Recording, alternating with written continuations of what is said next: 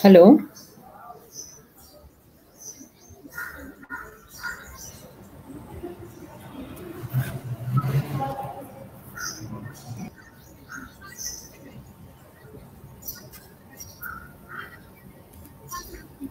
Good morning, ladies and gents, esteemed officials and delegates, members of the media and audience. I am Ishita Guha, and on behalf of National Skill Development Corporation, I extend a warm welcome to all of you. We appreciate you taking time off your busy schedules to join us today. We hope that Chacha 2021 will be a learning and fruitful experience for all of you. Moving on to our first keynote address, which is themed, What Does It Mean to Be Skilled? The keynote intends to set the tone of day 2 at Charcha 2021. The keynote speaker is Professor Dr. Niharika Vora, Vice Chancellor, Delhi Skill and Entrepreneurship University. Dr. Vora is a specialist in behavioral science and has deep experience of working in the corporate sector as a consultant, coach, mentor, and independent director. She has been a professor of organizational behavior at Indian Institute of Management, Ahmedabad, for the past 21 years. May I now request Dr. Vora to come up on stage and begin the keynote address. Over to you, Dr. Vora. Hi, thank you, Ishita, and welcome all members of the audience. This is still not normal to be able to speak to people who you can't see. So I'm assuming all of you are, comfortable wherever you are, and are committed to this whole discussion on skill development. Now, I'm going to very quickly talk about why is it important to be skilled. It's almost like why should you know how to walk, or why you should know how to talk, all of these things. So in a way, I'm going to talk about the obvious. Um, I will start off by talking about a number of incidents from my own life that I have very often experienced and observed, and in that process talk about the whole reason why I think we should be skilled. So I think I was seeing a doctor a dentist, because I had some problems with my gums, and he was a very a senior orthodontist, some very special specialist in that, and I went to him and he said, okay, this needs this kind of fixing, and he had somebody who would be actually doing the work. So he would set it up and then somebody would be doing the work. And I would notice that right at the time that this person would be about to finish their work, this doctor who was having conversations with another patient or doing something else and typically really busy would simply stand up, and he'd be next to the doctor who was working on me, and me actually making sure that what was done correctly. I think this is a mark of a very highly skilled dentist. Even though he's not performing the task himself, he has, of course, done it so many times that while somebody else is doing and he's doing maybe two different other things, he would just know when was the time for him to stand up and give the last touches to what was being done. So skill itself is not just about performing something by your hand. It is in fact the ability of you and yourself uh, to make a judgment about whether something is done or not, whether something needs a little more touch or not. And so that in my mind is what skilling is about, right? Skill is not just about spending 3 months learning something, uh, knowing that I can do this and this that work, but in fact it is about about learning the science behind it, doing it well, and then being able to supervise somebody else who does it, and also to have the judgment to know when is something done and when it is not done. So that's one example of skilling. The second story that I want to say, it's not my personal story, but it's another interesting story that I often like to talk about. And this is where, there was a there was an artist who was commissioned to make, to sculpt angels on the top of a religious place. And so he charged whatever he needed to charge. He worked on the skilling. He worked on the making the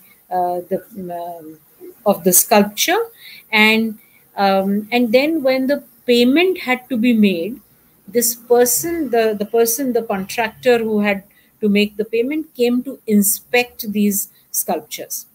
And when he saw that not only had he done something that was front facing perfect, but the back facing was also absolutely perfect. So this contractor said, why did you waste money, right? There's nobody who's going to be able to see the back of it. You should have just done the front. And that's all that is important, and I'm only going to pay you for the front. He said, well, you might only pay me for the front, but for me to have completed something had to be done perfectly. And even if nobody else sees, you see it and I see it. And therefore, the back has to be just like the front has to be. And again, the point I want to make is, to be skilled is to recognize that you just don't do it because somebody pays you for doing this. You do it because it also gives you this satisfaction of having done something well. So it is not always because it is functional, because it is a jugaad, but it is because it really helps you to complete the task. So that is another aspect of skilling. The third part of skilling, and why I think we all need to be skilled, is for something to run perfectly, for something to be able to work well, you need to ensure that there is enough attention paid to detail, and it is done well, not just to look well, but to actually function well. So whether it is the code that you write, whether it is the doctor who's the surgeon, whether it is a plumber, whether it is a railsman, uh, uh, a person working on a rail track, or whether it is when you are performing, somebody who would have designed the air meet, ensuring that everything that you need works perfectly, or it is the event that you're doing. So it is about ensuring that all parts of the piece work together, so that what you need to do gets, why you're doing it, not only looks good, but it actually works for what it is meant to work for. So that again is an extremely important part of, is extremely important part of skill development. Excuse me for a second. Giving a talk. Sorry. Excuse me. So again, just give me a second, please. Skilling, what it means to be skilled is to again have the capability to, what it means to be skilled is to have the capability to know what is required, who is required for it, and how much is required, and then to ensure that the outcome happens. So now the question that you might ask as a youth, or as something is, while I can actually learn something for 3 months, why are we talking about all of this? My thought, and what I'm looking at is saying, really, as a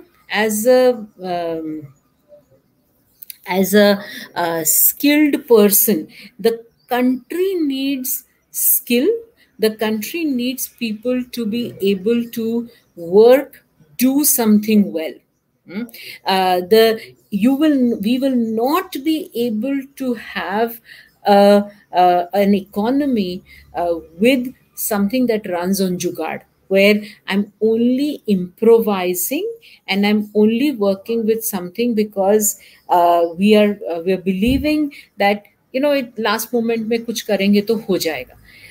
Skilling would mean that we are perfect, and we do things that stay for a longer time. And just to again put this in the context, the rice farmers of India, okay, have never,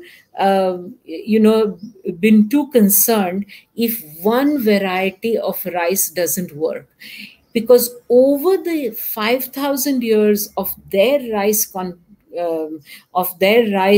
cultivation, they have become such skilled rice farmers. And this is not just of India, but India, China, Indonesia, all the rice growing countries.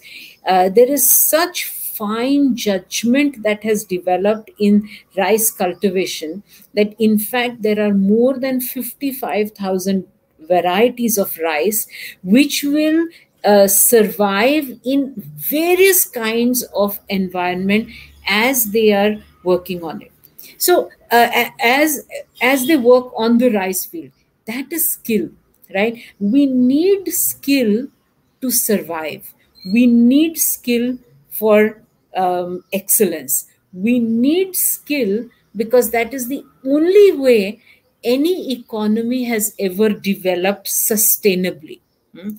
Uh, we need skill because skill is what ensures personal, community, and the success of the entire world. You might think that I'm overstating my case. However, I'm sure if each one of you just spend a few moments reflecting on what is one of your most significant experiences in any context, in teaching, in receiving education, in receiving a service, in receiving something, it is always, if you go back to it, it will always map back to somebody who is really skilled at what they do. It is about meeting and working with, or receiving, or being taught, or being having a conversation with somebody who is very skilled at what they do.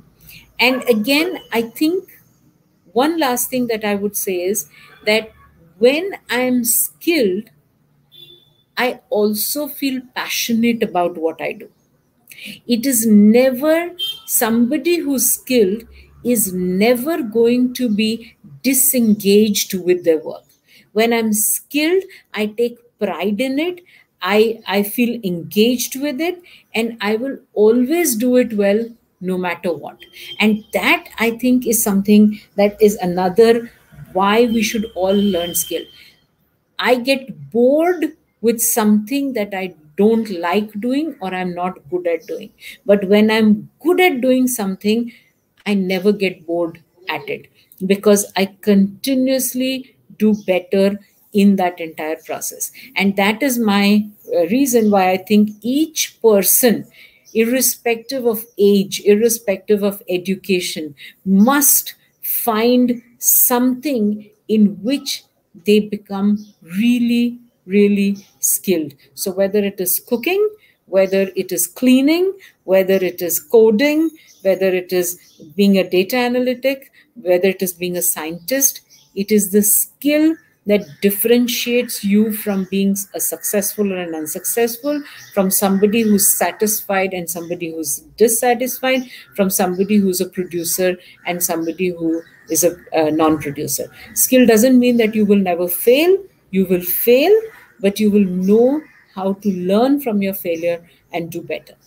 So I guess I've finished my 15 minutes. I should stop here. My skill is not just for a job. It's a way of life, and that's why we should be skilled. Thank you.